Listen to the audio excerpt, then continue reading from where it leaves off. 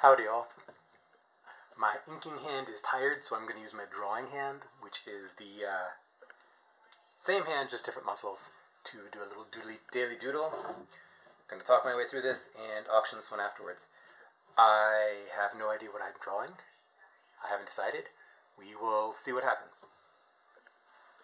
So I'm going to start with the head. Head's a good place to start. As I mentioned in one of my videos, I like to sort of mark what direction the face is looking or so on at a very early stage. It just helps me think. Very rarely do I like to have a face that is looking directly at the camera or in direct profile, because that can feel a little bit awkward.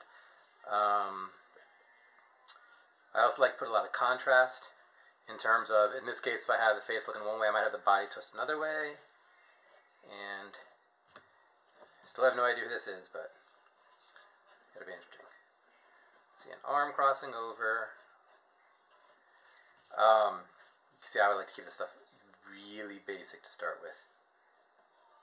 And kind of just a suggestion of a hand. I'm not worried about the details. I'm sure I'll change it. In this case, and this is something that I've done a lot, and I've done this sort of hand a lot, so it might be cheating. But I just kind of get a suggestion of what the hand shape is going to be.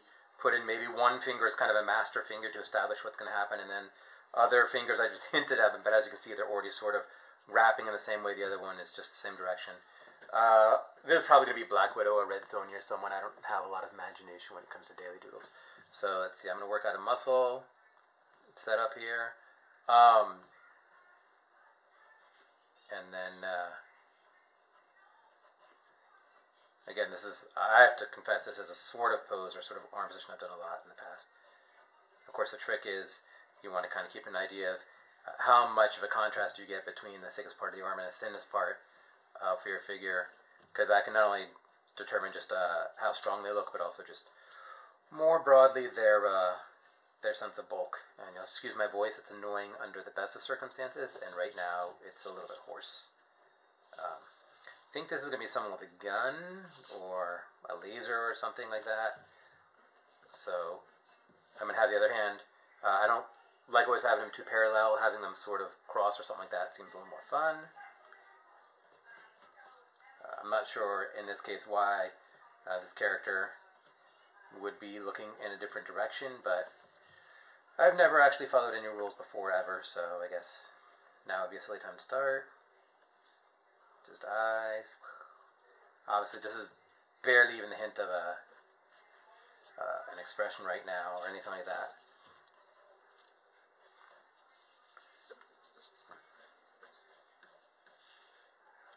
I also have to say, I'm not sure that I really have a specific formula. There are certain ways I tend to work over and over, especially when I'm relaxing, just because my brain works.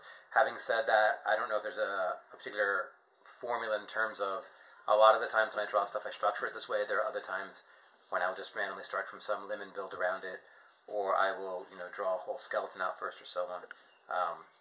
I'm not sure what is the right way, or if I ever follow the right way. I'm guessing not, but if there is, sorry, this is what I'm doing.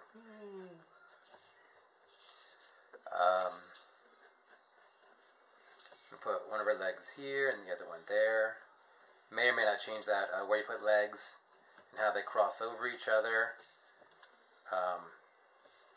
Can always be a bit of a trick. Especially also right here, you want to make sure this whole area doesn't become so busy. Another thing you'll notice, I put these little lines here from time to time. This is also for anyone who's a designer for things like comics. Those lines are great. You have characters that have belts or boots or so on. There's a different discussion about whether that's a nice sort of thing to have on purely aesthetic grounds, but it's extremely helpful when you're drawing characters jumping around and so on, because it can really help give a sense, as you can see here, of what angles parts of the legs are at, what direction, so on. And even when you don't have it, that's dreadful. Whatever. Even when you don't have that stuff in the final artwork, it can help just to think about it. I think there's going to be some sort of, I don't know, let's just say Black Widow. Or a Black Widow-ish character.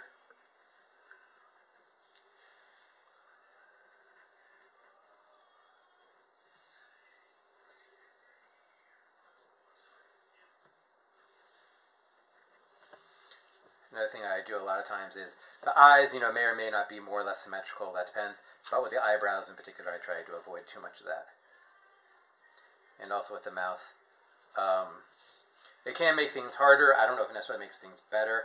But I always try and, I guess when I was a kid, for me, drawing wasn't even so much a skill set as so much as it was a way to entertain myself when we didn't have a lot of money and stuff like that in the house, which was pretty much always. So,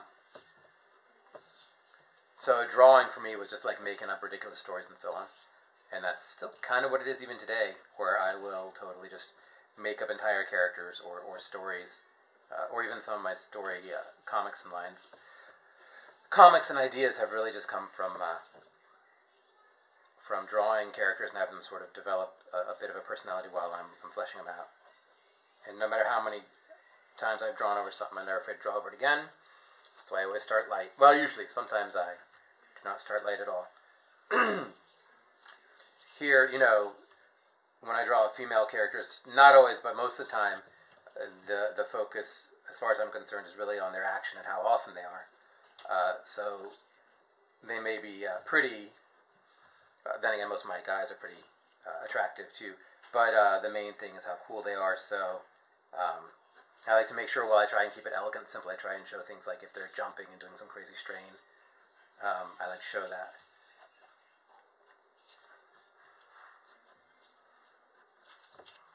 Let's see, whoever this character is, she's going to have some crazy bombs or whatever strapped on her her chest harness.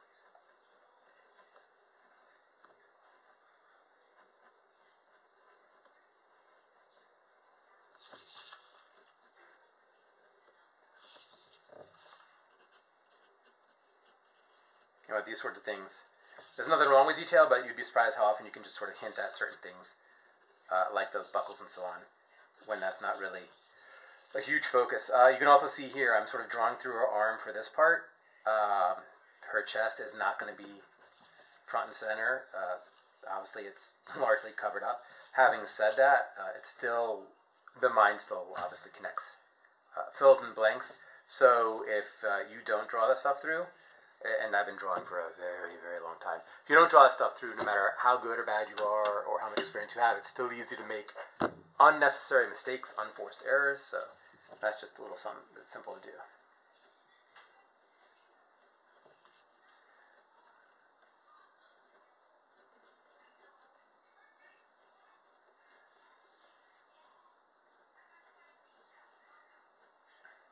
So for these hands, for this part, I would say, and basically goes like that. So even though this one finger has been lifted up, so if you're looking at a slightly different angle, it actually is like this. This part still exists, so that the knuckle on the middle finger, for example, will be lower down. So this knuckle is here, this one would still be down there. And again, this is the sort of thing, there's nothing wrong with drawing it in, even if you end up erasing it, just so you can tell. And then you can see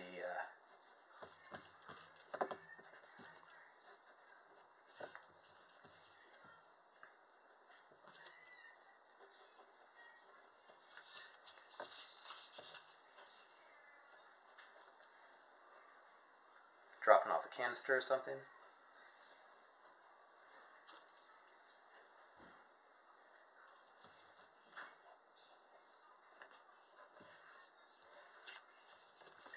Let's see.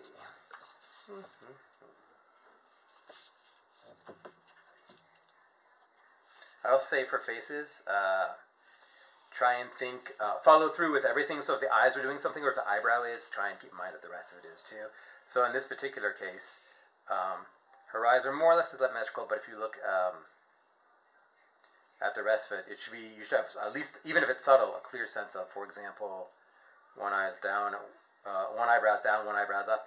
In that case, this side, the whole side should sort of squash together, where this whole side should stretch out. So that if you were looking on it, this side would be more likely to have a wrinkle there, for example, whether or not you choose to draw it or not, and the mouth would be more likely to be drawn up on that side. So looking at this now, seeing how the mouth is drawn up here. Now it's slightly, slightly getting messed up is what's happening. The eye might slightly be more narrow on this side, might not, depending on, again, how much you want to distort things. But you still think about carrying that through. Let's see. Belt. I like to have belts like this relatively low on characters. I don't know if that's the right thing or wrong thing to do, and there's certainly no reason why it's particularly realistic, but I just like it because it helps make whatever's in the belt feel heavier. I mean, also frees up the waist area, so you can show more movement and so on.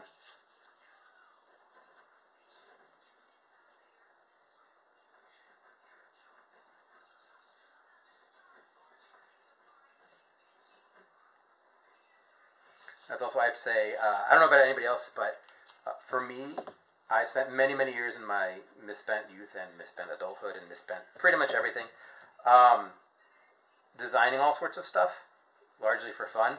But the good thing about that is that because I spent so long doing that sort of stuff for fun, I can now,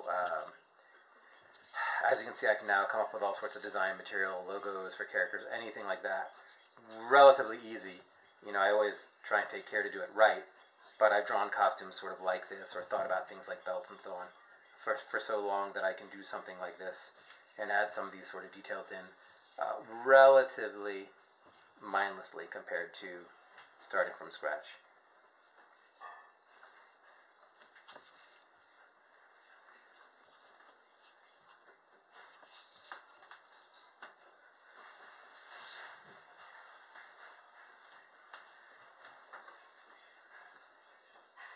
And I'm going to give her a relatively, I guess, skimpier outfit, just because, I don't know, maybe I won't. Just because I like showing sort of different areas, not having something like, for example, an all-black costume head to toe. You could do that. That's something that sort of translates better in something like a movie sort of environment, though, where there's just a lot more lighting detail and so on going on that the artist, or designer, I should say, doesn't necessarily have to think about.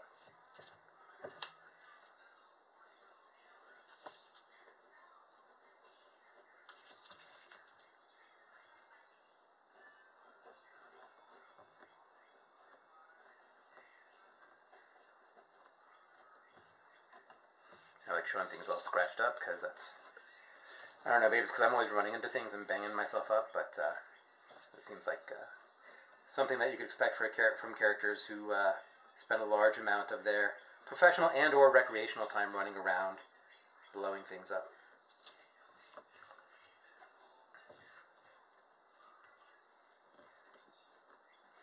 Yeah, I'm going to do some sort of ridiculous swimsuit sort of top for her.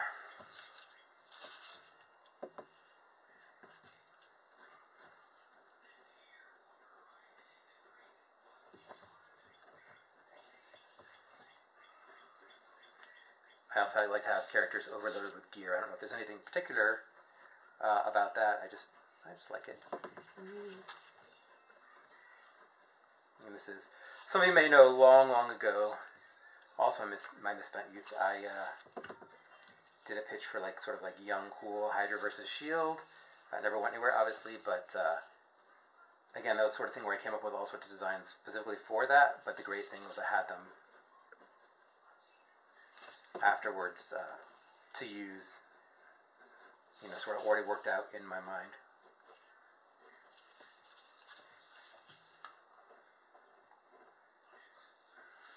I also like doing a lot of times these sort of finger glove things.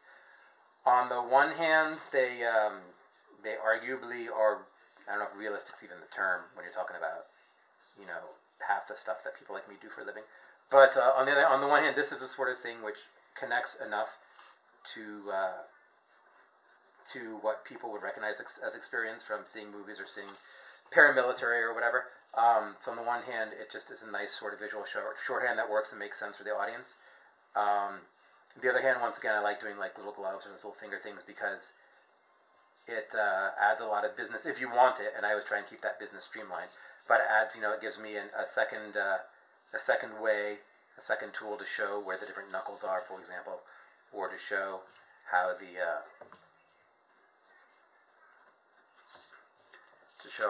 hand is angled or whatever. So for me, that just, like I said, one more tool that I like.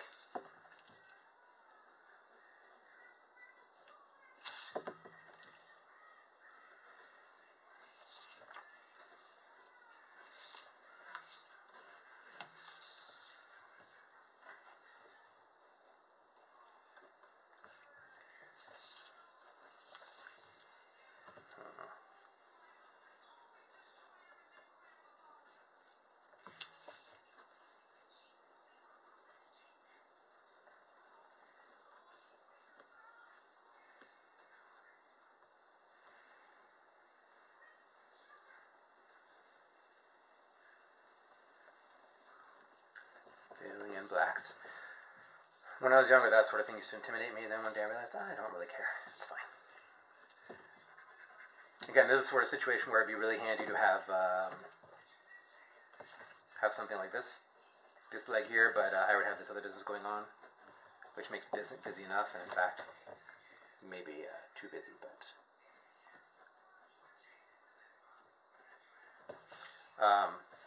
but in this case, you can use things like, for example, where the muscles there are, I didn't really show them on the other one, but here,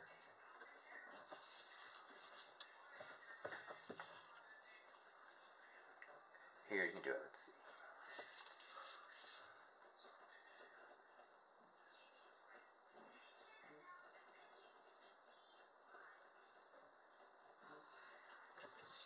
Just some random crazy gadget she has around, because she's not Black Widow.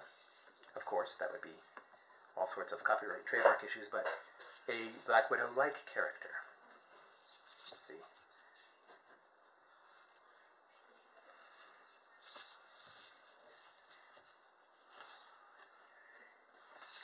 Alright, I'm going to draw her holding a gun. You will not see most of that finger, but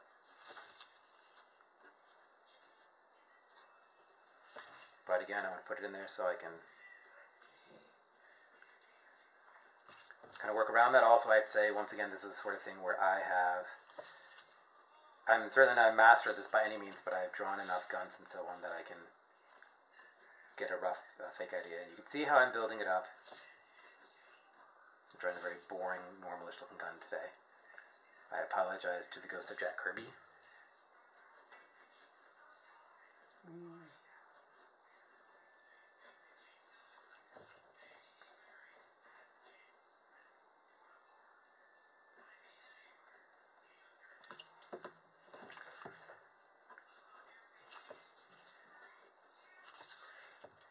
Of course, there's nothing wrong with actually looking at a real gun and making a real design, but that's not happening today. So I'm trying to do stuff, the next best thing, things that feel like they could be in a real gun.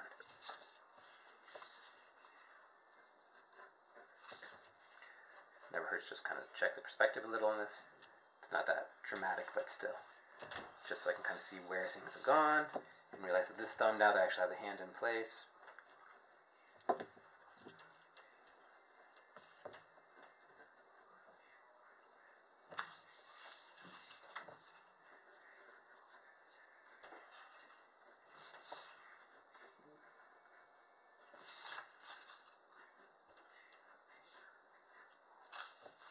and then part of what I'm doing, and honestly a lot of this is just having years of doing it, is I talk about building a pattern with the hand is you might have the pattern and break it just a little so that, for example, one obvious thing is if you had 3 fingers like that, you might have a 4th one come like that.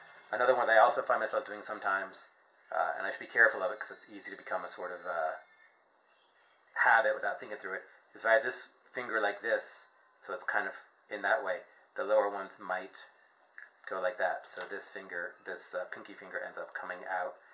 And it's sort of creating a hierarchy of tension. So you have these 4 objects, 2 of them match up more or less, and then there's one that breaks with them but is still in their larger group, and then the 4th one breaks from them much more fully, so that it creates a tiny little bit of tension and dynamic. Even here I've got these little handle grip things. That's not their technical name, but you can still use those by having those wrap around like this, it can help sell a little bit more the idea of the volume.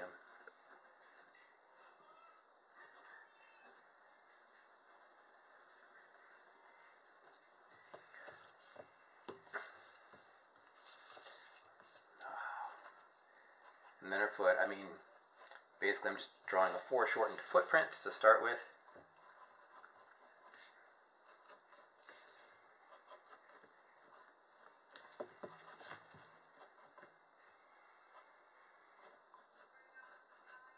It's like making a kind of ridiculous footprint and tread patterns. You'd think I would be